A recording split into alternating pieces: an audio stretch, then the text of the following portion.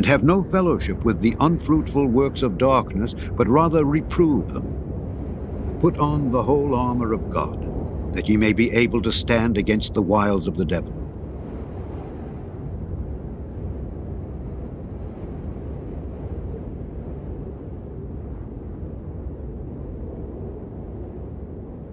For the time will come when they will not endure sound doctrine, but after their own lusts shall they heap to themselves teachers, having itching ears. And they shall turn away their ears from the truth, and shall be turned unto fables. So I haven't made a video in a very long time, around 18 months, largely due to health problems. I may go into more detail in another video if I can find the time. I need to make a full testimony video at some point, but parts of my testimony will be in this series.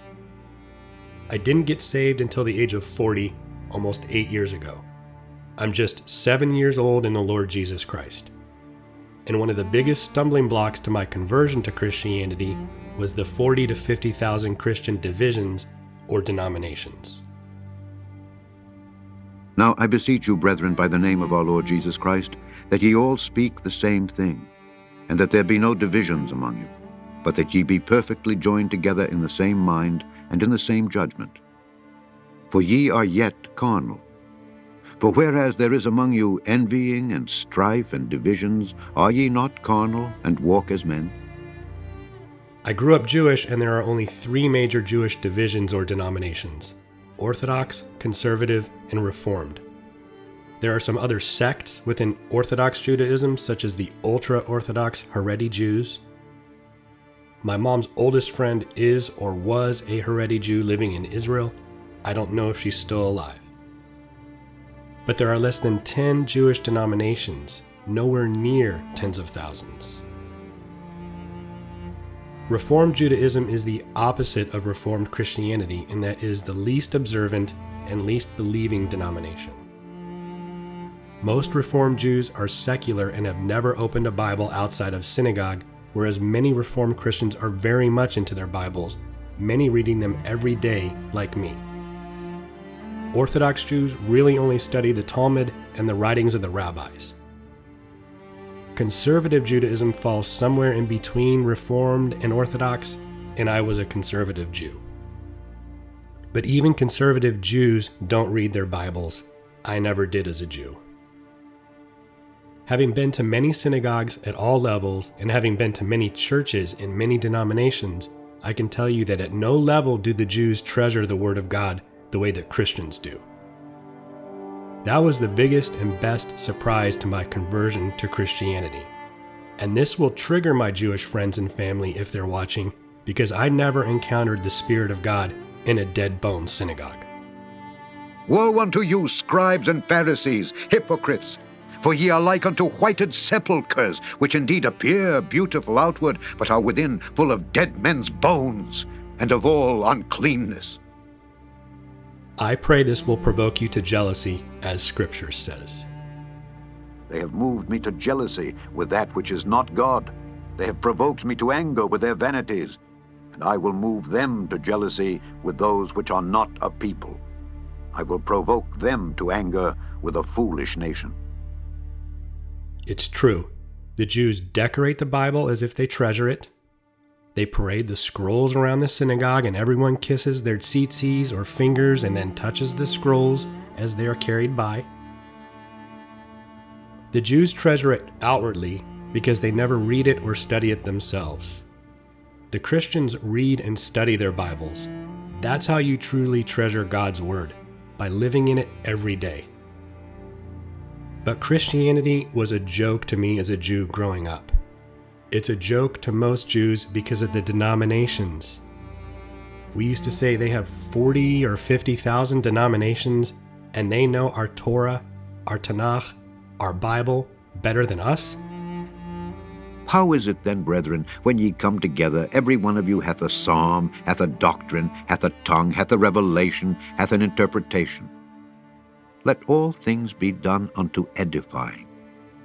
With all these different denominations come different doctrines, but there is only one sound doctrine, and that is the doctrine that was taught by the early church. The apostles Barnabas, Papias, Justin Martyr, Irenaeus, Hippolytus, Tertullian, Victorinus, Cyprian, Methodius, Lactantius, and Ephraim the Syrian all believed in the same sound doctrine. I will continue to reveal the sound doctrine throughout this series. And remember that name Ephraim. We'll be talking more about Ephraim later in the series. The reason I'm making this video is because I'm frustrated. I'm frustrated with the church leaders I've been trying to minister the flat earth to, such as J.D. Farag, Brandon Holthouse, Billy Crone, Tom Hughes, Andy Woods, Justin Peters, et al. You get your other Christian doctrine right, but you get your biblical cosmology wrong. Some of you haven't even started to wake up out of your pods and still think Saudis did 9/11. I'm not even going to get into the no planes truth that JD actually had the guts to go into last year, that a lot of you ripped him apart over. The rest of you are not even truther newborns. You're still in your pods, in your wombs, refusing to be born. You can't handle solid truther food yet. So if you still believe the official story of 9/11, then what about Building 7? That's not mentioned anywhere in the official story, especially it being reported as down when it was still up. Here's a newborn baby truther website for you to suckle on, for those of you who are done refusing to be born, refusing to wake up. Here, real architects and real engineers, not us idiot conspiracy theorists on YouTube, have disputed the official story of 9/11. Here's some milk. Truther milk. Better get to drinking because your growth is stunted by over 20 years. And you're supposed to be mature enough to lead others. You know, eating truther meat by now. And you all sound like turkeys with your global government, global religion, global monetary system, global. It's one world government, one world religion, and one world monetary system. Words mean things. The words globe and global aren't in the Bible. When you say global, you're just a globalist in the truest sense of the word. JD, I'm beginning to think you're trolling me when you do this now. I've sent you at least half a dozen emails trying to minister the flat earth to you with lists of flat earth pastors who have been brave enough to speak the truth. But you keep globaling every time I write. Your church responds to my prayer request emails, so I know someone is filtering and reading. But my flat earth emails get mocked. Maybe you have a gatekeeper. Maybe you are a gatekeeper. We'll talk more about gatekeepers later in this series. Anyway, I'm frustrated with the church leaders, but I'm also frustrated with the Christian flat earth leaders and with the greater Christian truth movement in general. Because you get your truth right about 9/11, the moon landing hoax, symbolism, fake news, and biblical cosmology, etc., but you get your Christian doctrine wrong. You're led astray by every wind of doctrine. You do everything except what Christians are supposed to be doing. And that's what the bulk of this series will be about. And I'm frustrated with my biological and step families because you just won't listen to anything I have to say about anything. But you're probably not watching anyway. I did not want to make this series.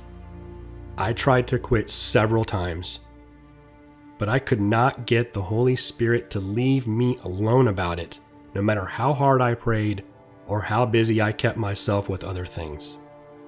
I had to make this series because I've spent the last 4 months watching nothing but flat earth material from the leaders in the flat earth movement, and there are a lot of what I would politely call incorrect Christian doctrines interwoven into their material.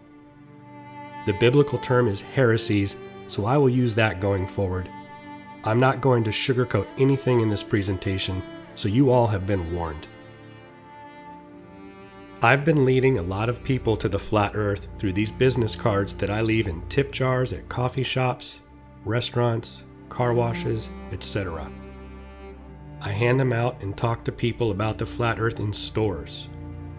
And I send direct emails to pastors like JD and Andy and evangelists like Justin Peters. But I don't want any new believers or weak believers or even mature believers like seasoned pastors and Bible teachers to come to my channel for flat earth content, possibly for the first time, and to be exposed to all these heresies without a disclaimer and some guidance. Some of the content I'm reacting to in this presentation is several years old, but it was all new to me a few months ago, and it's all new to the people I'm leading to the flat earth. I woke up to flat earth right at the beginning, but I had just gotten saved, so I stepped away from the truth movement altogether to get grounded in the Word of God. I will talk more about this in future parts of the series.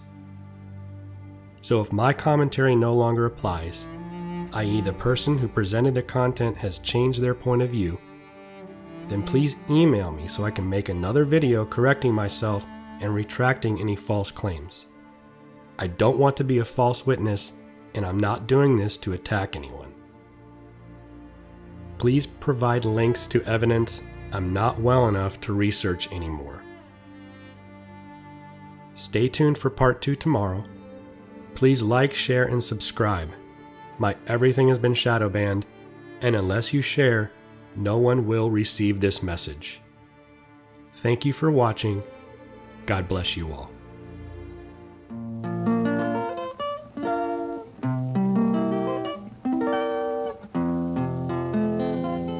Well, it's over and over. Oh, no, oh, no, God's gonna ride on the winning tide. Well, it's over and over. Oh, no, God's gonna ride on the winning tide. Brother Noah, my God's talking, said he would ride on the wind and tide. Hey, children, stop, still, and listen to me. God walked down to the brandy sea. He declared that the aim was the sin of man, and then he decided to destroy the land. He spoke to Noah. Noah stopped. He said, Noah, I want you to build me an ark.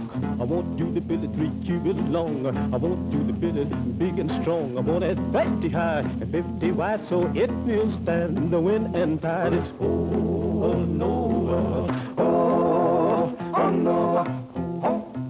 Oh, no, God's gonna ride on the wind and tide. Well, it's a over and over. Oh,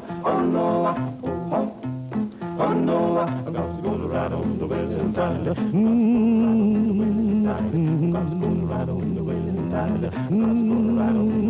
Oh, Noah, brother Noah, my God's talking, said he would ride on the wind and tide.